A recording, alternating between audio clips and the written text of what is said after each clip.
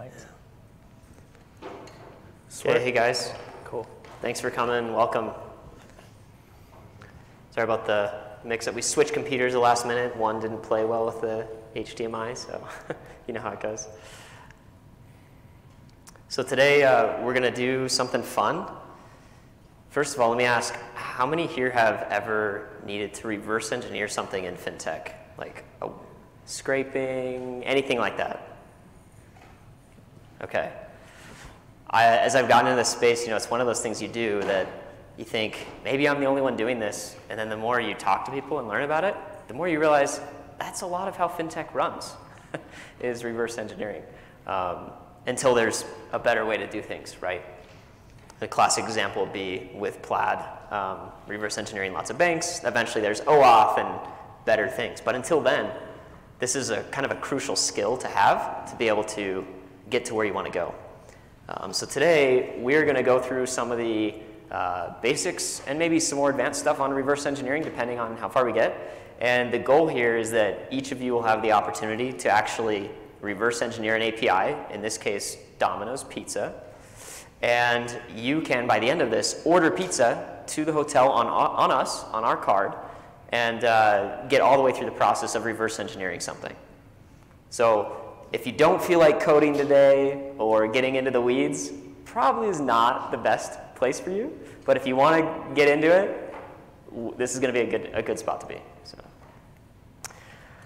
I'm Scott Weinert, co-founder and CTO at Atomic. And I'm here joined with Michael. Do you want to introduce yourself? I'm Michael Contreras. I do the security research. So I'm basically doing all the reverse engineering of the APIs for Atomic.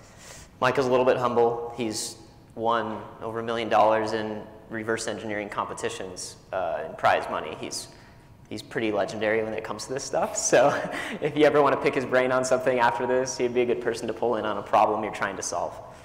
We're lucky to have him on our team. What makes us qualified to talk about this? At Atomic, we have built integrations with hundreds of payroll systems. We work with many of the top neobanks. If you open up like Robinhood or Chime or something like that, you'll see us inside of those apps. And so building all those integrations, you can imagine the variety that we encounter. Anything from nice APIs to work with to actual screen scraping. It's all over the place. So that's one of the reasons that we're qualified to talk about this topic. We'll do about 15 minutes on presentation, and then we'll jump into handing some time over to you to get your feet wet, and then we'll also be here to help you and maybe drop hints along the way, seeing how this is going for everybody. So what is reverse engineering? It's basically understanding something at a really deep level to where you can recreate it yourself. What do you need? Well, you need patience and observation. That's something we throw around a lot internally. You just need more patience and observation, kind of a term we use. You need to accurately match behavior, and you need tools to make the process easier. A little bit on the patience side, this is a very detailed work, a lot of nuances. The nuances is what is going to make this work or not work for you. So it's getting into those really nitty-gritty details and being patient with yourself, because it's probably not going to work on your first attempt, and you really just have to keep at it. And as you keep at it, you start to build a little bit of intuition on what to try next. And it's kind of like debugging as a skill. You start to develop some intuition as an engineer how to do that. Reverse engineering is very similar to debugging. So some of the things to look for when I say accurately match behavior is you have a request going out. There are all kinds of things that go along with that request. You've got headers, you have a protocol, you've got query strings, and a whole lot of other stuff. And so really being able to dissect what are the critical parts of this request is fundamental to reverse engineering. So matching headers.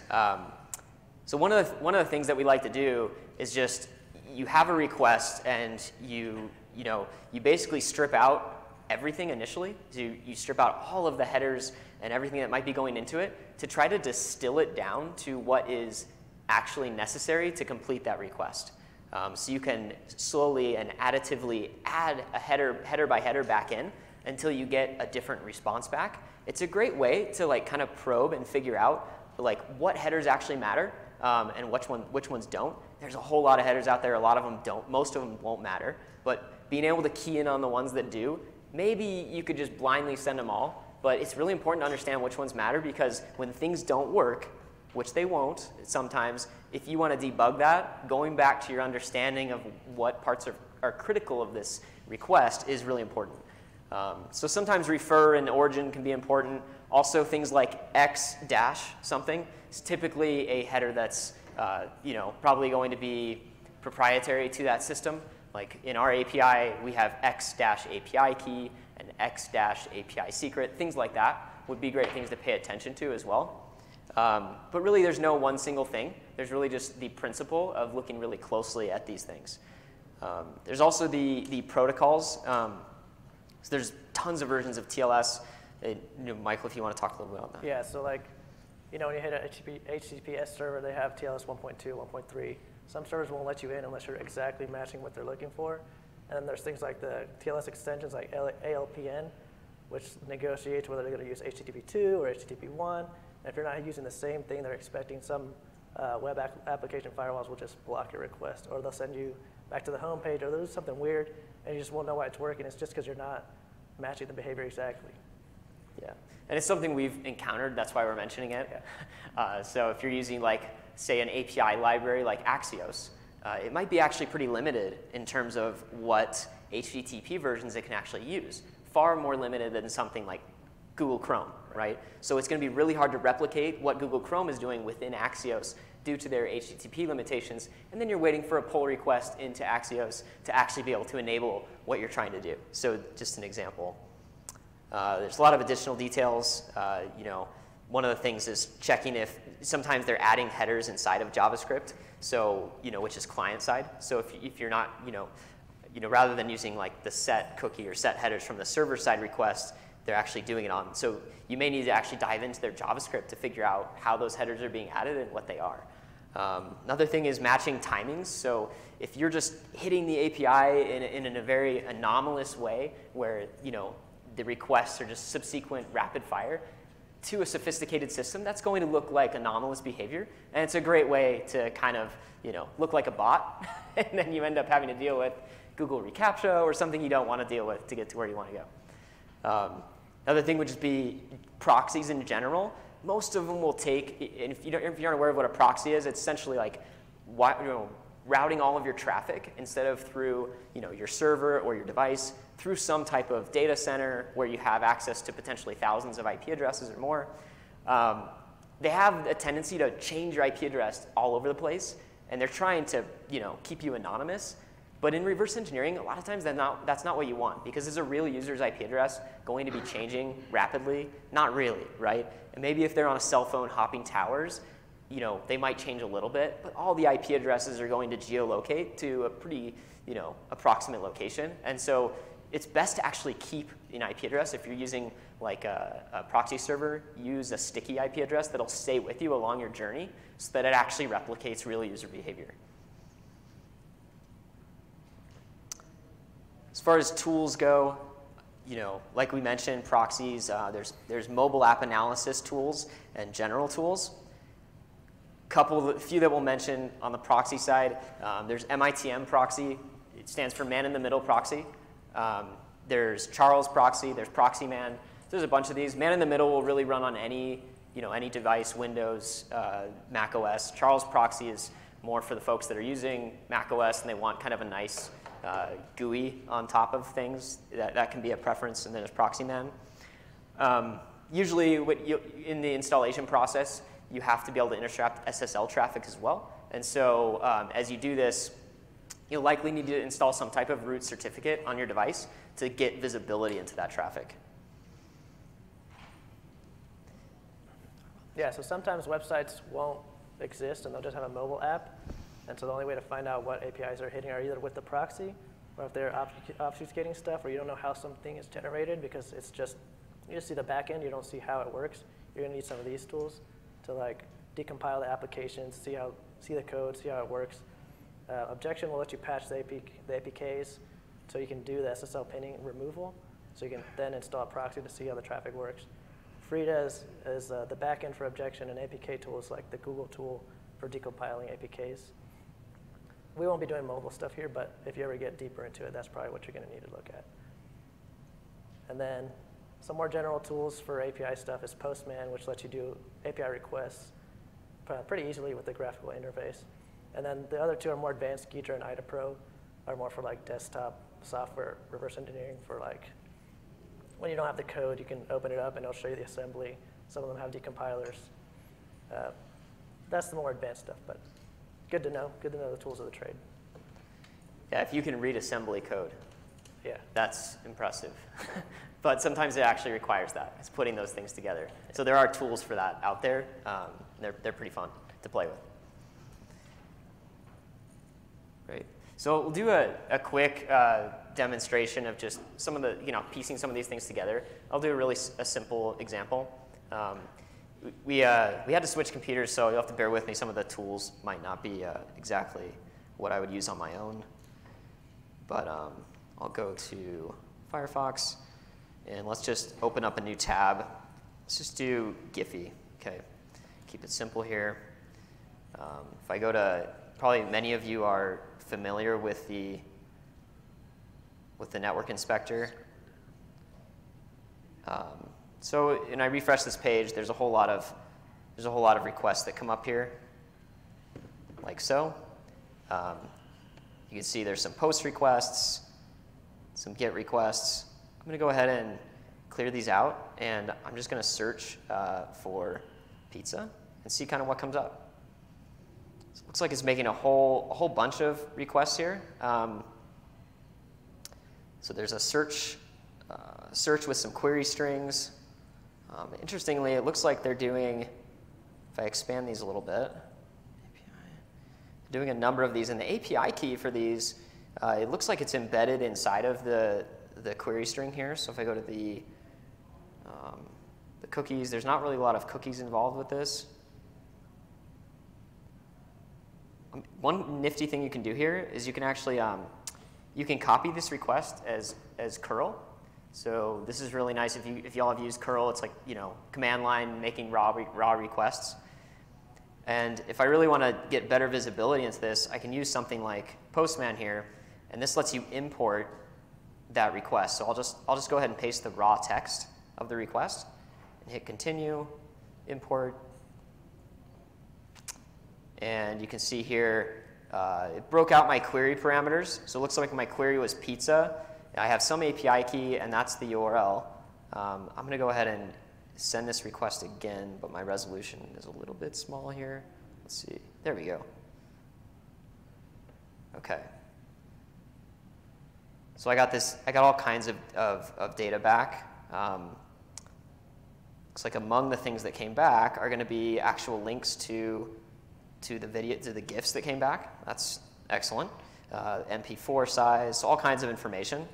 Now, what if I were to change this and just say, hey, we want to find cats? So URL, great, cats will eat you. So there's all kinds of, you can go ahead and kind of manipulate this request, change the query. And now I'm pulling back, they essentially have an API behind that website that I'm able to use. And I could query this directly. Instead of going through the interface, I could technically build my own front end on top of this, right? Technically. And maybe I have to maybe understand, like some of the things to look out for is, how is this API key generated, right? When is that given to me in the requests? Like there's things like that you'd want to pay attention to. But as you kind of drill deeper into this, you can see how it's pretty easy to kind of leverage the API directly to do whatever you're going to do. And there's lots of things you can do with that. Some of them are for fun, some of them are for profit. An example would be a company I built before this one. We did integrations with bill pay providers. So if you think of all the merchants out there that you can pay, whether it be a subscription service like Netflix, or you're paying Comcast for utility bill, we had reverse engineered 5,000 of these merchants. And you can imagine what that looked like.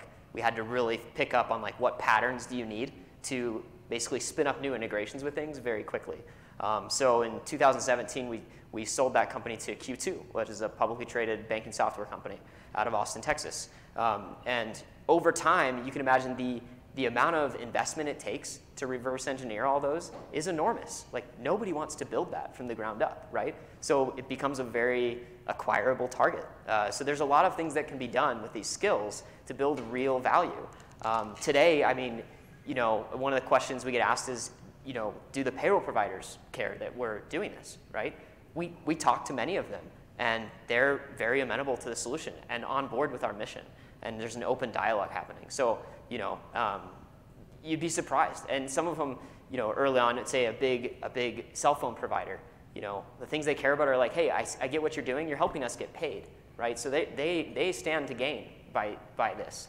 And they're basically like, if you could do it, maybe in these hours and not all at once, we're cool with it, right? So a lot of times companies are there's some upside for them as well, assuming there's kind of a win-win. You can build a win-win using reverse engineering for whoever you're integrating with. Great. So now it's your turn. We're going to reverse engineer the Domino's API. Don't use shortcuts. We saw some things on Terra. You can spin up like a Terraform that orders pizza for you, run the scripts. Don't cheat. We're here to learn. Don't SMS into Domino's. Let's actually do this. You can replicate the order flow. So if you go to Domino's.com, use some of those, what I just showed you on this tiny resolution. Hopefully you have more pixels than I did, where you can actually, have panes. And go ahead and look at what requests are required. What does the body look like? Copy it as curl, put it in Postman. Speaking of which, if you don't have Postman, download it. You could probably do it without it. You could use curl directly. But it's going to be a lot easier to see what's going on if you use some type of tool like that. You can use a proxy tool, another great way to get kind of better visibility if you don't want to use the inspector inside your browser and be dissecting those network requests. And yeah, reverse engineer for pizza. When you get to the point where you are kind of ready to do a victory lap and you feel like you're there, you're going to be needing 4 numbers for this credit card. So let us know. We'll come over and approve and give you the magic numbers to actually get in and make it happen.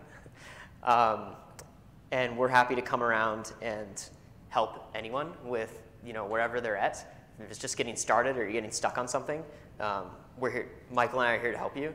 And we'll, depending on how things are going, like I said, we might drop some hints. So yeah, laptops out. There you go. And let's have some fun. Yeah, questions? Yeah, it's on us. We're going to buy you pizza. How many pizzas you want? As many pizzas as you want. What's that? Yeah, you might, if you're clever, you might be able to schedule the order for later at a time where you want it, right? I mean, there is the ability to do that. And also you'll see in Domino's, the JSON structure they use for actually like your ingredients is kind of fascinating. Challenge you to look at the JSON structure and try to figure out why would the developer structure it this way, because it's really wild. Tell us, because I don't know why they did it that way. Interesting. Any other questions? Yeah. Can you order what? Let me know what you have in mind. Pizza Hut has an API too, but if you're like, hey, I'm going to go on Zappos and order myself a new pair of Jordans, I don't know about that. Yeah. Yeah. It'll be active. We'll disable it after this workshop. Yeah. And it's limited to Domino's right now, so. Yeah, good question. It is one of those ones that we have locked down to a merchant. So, sorry guys, but you need the 4 numbers, man. So you got to talk to us. We got to see your request. Yeah, it's a good question. I love the thinking. The reverse. Hey, what else can I do with this card? That's great mentality. But any other questions? Yeah. Yeah, right now. It's a workshop, right? We're supposed to work. Yeah. I have questions, but maybe not related to order pizza. So my question to you is what is the legality of actually including this? Is it because I have seen some companies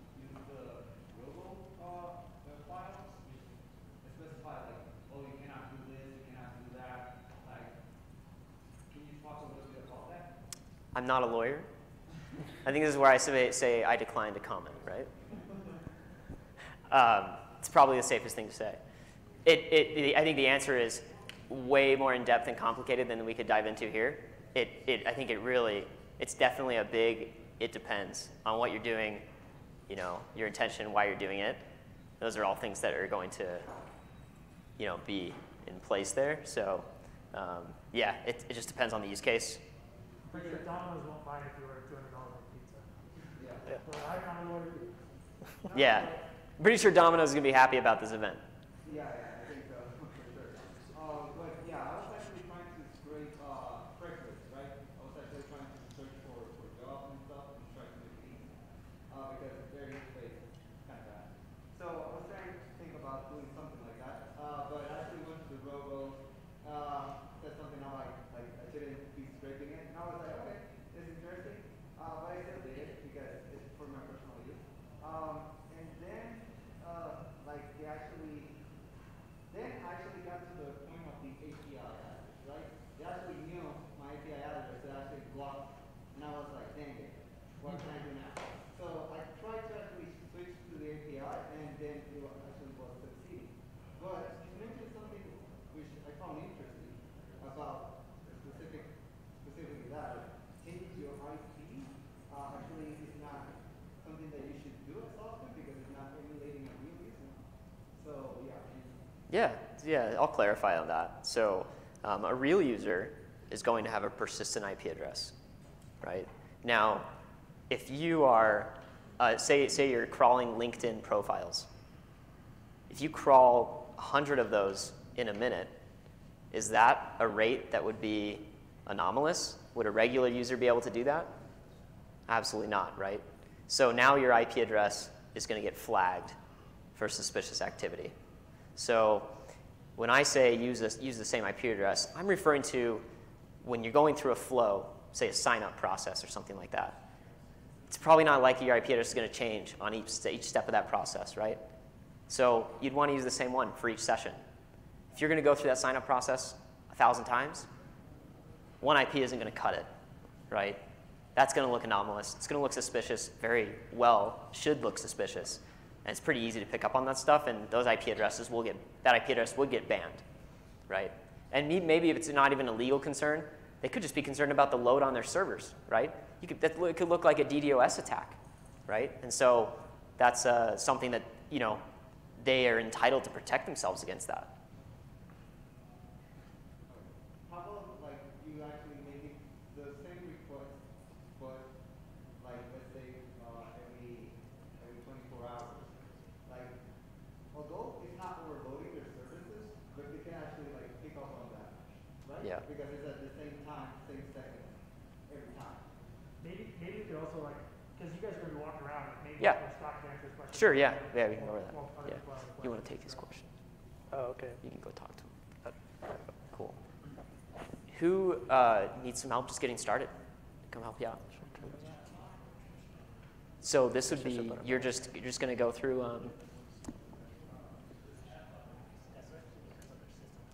yeah, that would be an interesting angle, like reverse engineering the chatbot. I haven't done that before. But you can see, so for example, with Domino's, right? So there is a way to do this authenticated or unauthenticated, right? I could sign into an account.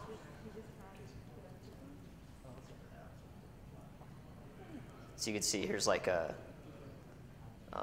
if I sign in, there's this, they use GraphQL, right?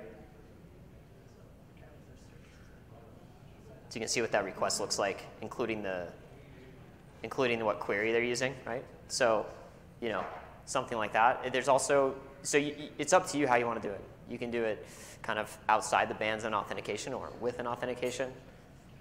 Or the chatbot would be really cool. I haven't seen that done. That'd be super interesting. Do they need the credentials up in order to be able to authenticate something? You had us a couple of things. Oh, yeah, they won't need that until they're finishing the process.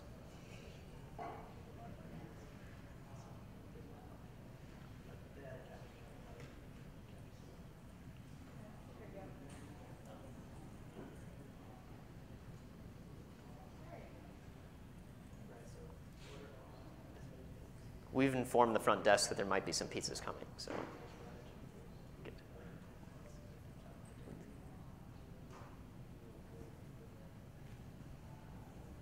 Yeah.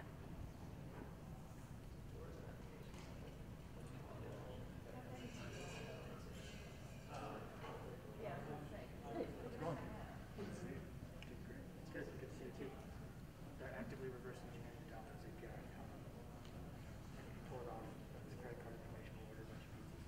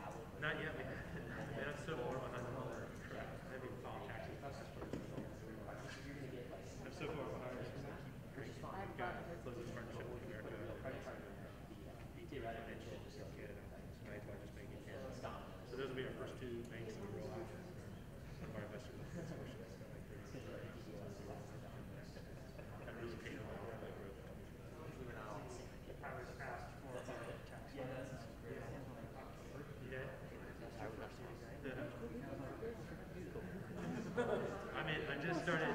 I just opened Augusta account like a month and a half ago. I've been writing checks. Now, man, a lot of all my stuff's still on my credit card. I'm just moving it all over, but it's just like growing the team. It's like you either grow a company or you like worry about all the actions and stuff.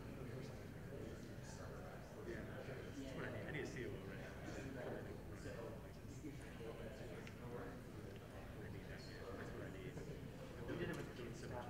Same thing, right? It was like pain and wood line on my plate. Yeah, I need that. Or an admin or something, man. I'm doing it from all. Like, I'm webmaster, I'm doing code, I'm doing design, I'm doing sales, closing the deal, writing products. We can touch base later. I'll be on LinkedIn. That sounds very cool, man. Sounds good. Hey, Lindsay. We're talking to some investors. I talked almost 18 months ago. We were ready to, like, talking to Katie, QE, like, go back to the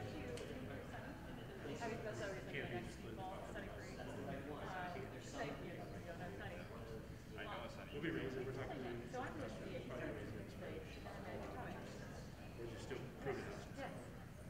Probably. I need to make some. And a lot of our hires right now, it's like, oh, we need benefits. And I'm like, they need 1099 plus. And I don't want to figure out what I'm saying. Like, I was in the city country. Paid off. It's really like, I texted you. When? I totally missed it. Sorry.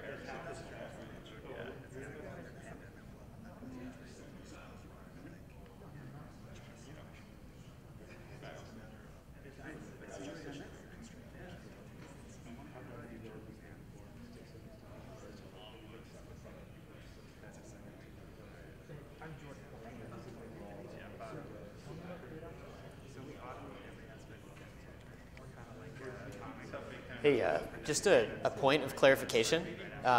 What we'd recommend is there's a lot of parts to start this process. We'd recommend getting to the spot where you're actually creating an order. So there's an API request that's validate order, right, that you're going to see. And you get back an order ID that's going to be in the payload. Go start there and see if you can get to the point where you're getting all the way into placing the order. And there's some API requests in between. There's like a payment token request and some of these other ones. So, and you can use a fake credit card. It's going to reject that card. But if you get to that point, we can come and fix that issue. If you get to the point where they're actually rejecting your card, that means you're getting close, right? So yeah, just a point of clarification on that. There's also some other routes like getting nearby stores. This one's a fun one to play with. So yeah, just a point of clarification. But hopefully that's helpful. We want you to succeed.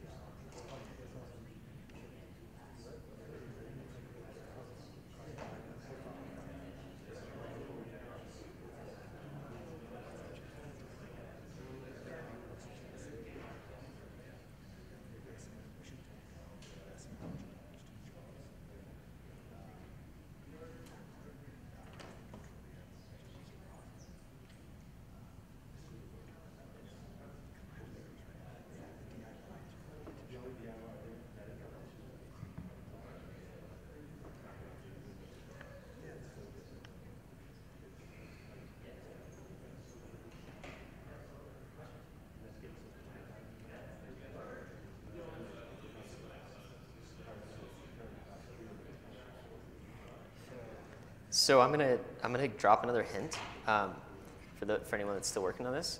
Yeah, 1 second. So after you create the order, you're gonna see some requests to create what's called a payment token, and you'll notice this one actually hits ACI. So direct deposit acquired.us.aci on demand, and it's the one where you're just sending in your card number and your expiration date. And they're going to give you back this token ID, and that's what you're going to need in the final leg of this to create the order. You need that token ID, and you'll see it inside the body. There's all this information, right, and the order ID, all that stuff, the order amount, and wow. So this token right here, it'll say token type ACI. That's what we're referring to. So in the actual placing order, you're going to want to, set that up. So hopefully that's helpful. I just want to be the Domino's pizza place that gets this order.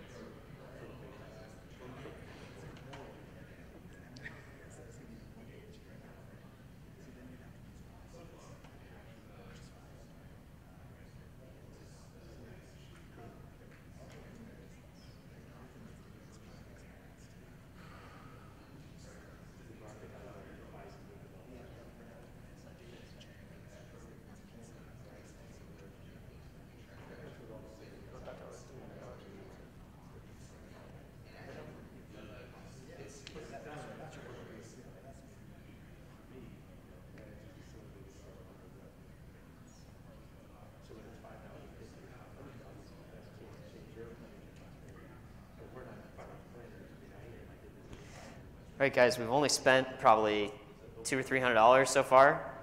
We got a lot more than that, so let's get rocking, okay? We're gonna throw a pizza party for the whole DevCon here. Let's do it. You can order more than one at a time. And don't order something gross. Order something people will like. So we got, No pineapple. we got this is the tokenization request.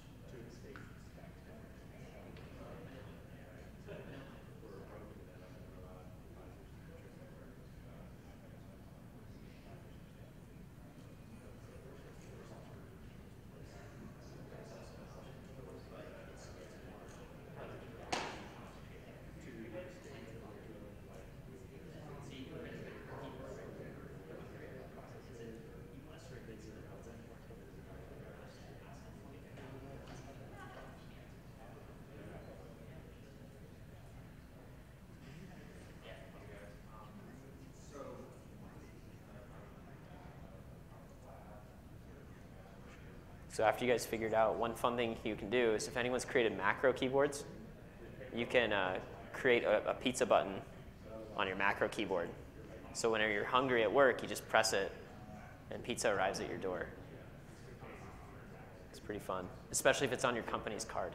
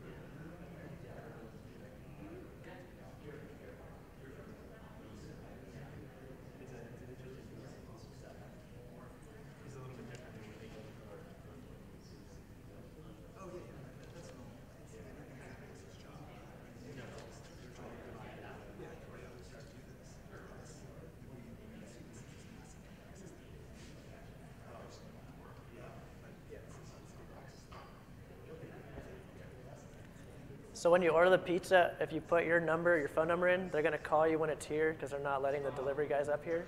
So make sure you use a good phone number.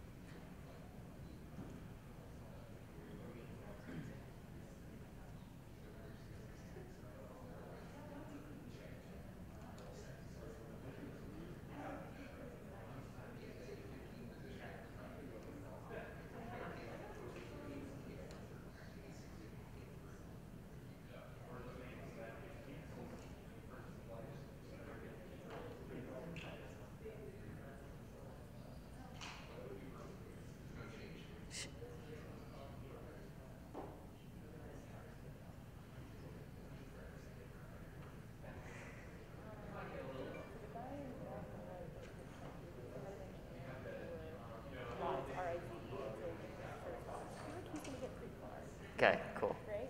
Yeah. So, a couple things. Obviously, the obligatory "we're hiring" slide. We've raised 28 million, and we're growing like crazy. Like 7 of the top 10 neobanks use us. And you can get our deck, our newsletter, with that QR code. And at this point, we also have a Postman collection that you can, as you're trying to figure this out or you want to spend more time on it, we have a Postman collection as well that you can get in our Google Drive, and we're happy to share that with you as well. That kind of strings all of this together, all the way from the beginning, like locating a store, potentially logging into your account with GraphQL, like all of this. So you could create some neat things around that.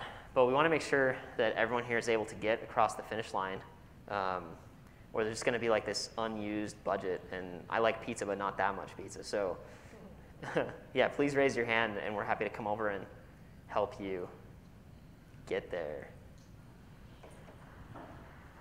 We're rooting you on.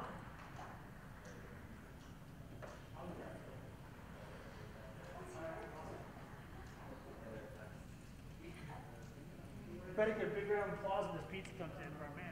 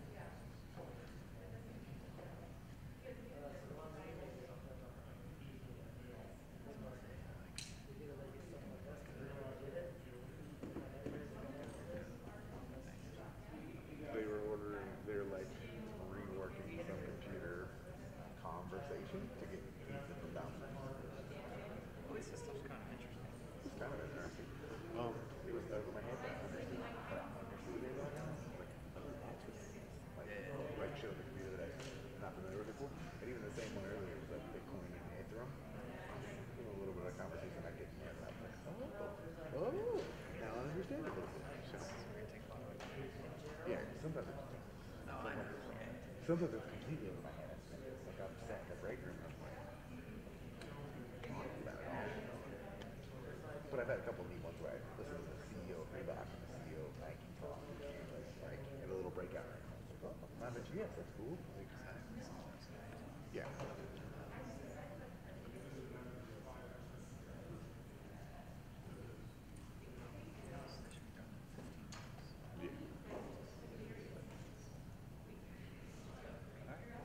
Yep.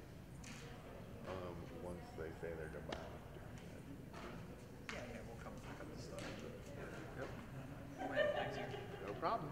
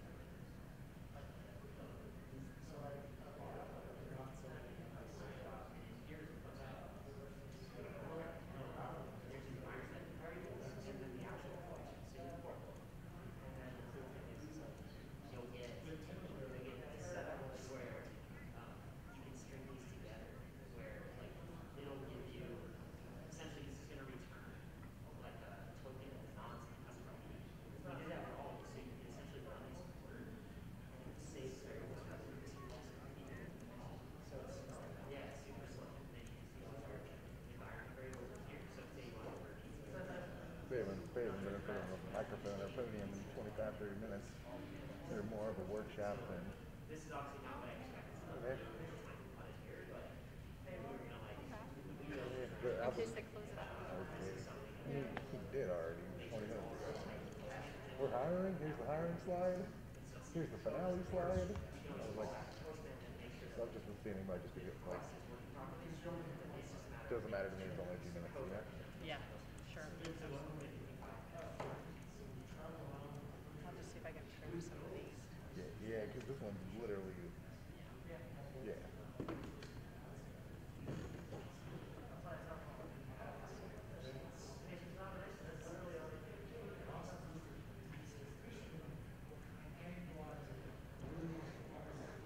Yeah. So I think we're up on time. For those that are left here, yeah, we're up on time. But if you want, like this gentleman, what's your name? Jason just had us send in like the Postman collection, which he can just import and like string everything together. It's a great way to see how we kind of tie everything together in Postman.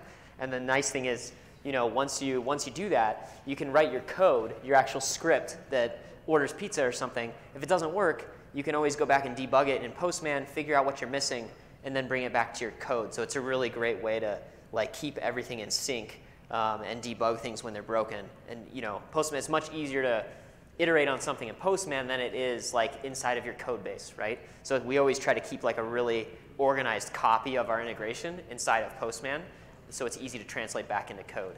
Hey, more pizza coming in here, nice. But if you think about it, guys, like the reason this is so cool is you can reverse engineer pretty much anything. Like your imagination, let it run wild in fintech. Like you know, if I reverse the 20 systems that do X, like you're essentially generating a new product where there's one API that potentially houses or connects to tens or hundreds or thousands of APIs. And entire companies are built on that are worth billions of dollars. And so it's a really fascinating space. And even if it's just like a personal project or like you're at your company and you guys need to integrate with something that doesn't have an API, like the reverse engineering is a great method to do it. And we do it, everyone does it in production all the time. If you start asking people, almost everyone in this room raised their hand that they've done it before in fintech. So it's like, you know, it's a great approach. And anyways, thanks for your time. Hope you enjoyed it.